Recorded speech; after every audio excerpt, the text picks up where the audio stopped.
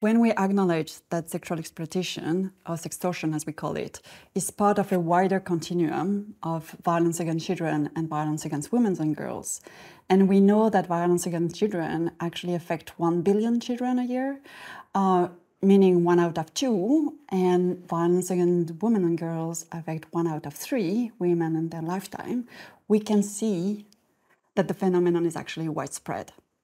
I think one of the big obstacles that we have is a normalization of trading sex for grades, or sex for education, or sex for fees, or sex for jobs, until we acknowledge, that as a big issue that is absolutely not normal, and it's actually an abuse of power over others, mainly women, not only women, but mainly women, then we won't be able to solve the issue.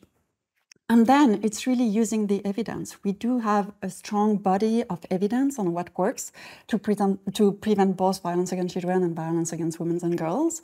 And we really need to use that and scale these programs up. And, changing social norms is absolutely doable, and it's doable in the short term. I've seen it again and again. So, change is indeed possible. We don't need to wait years and years and years to change social norms. We just need to give it political priority and money.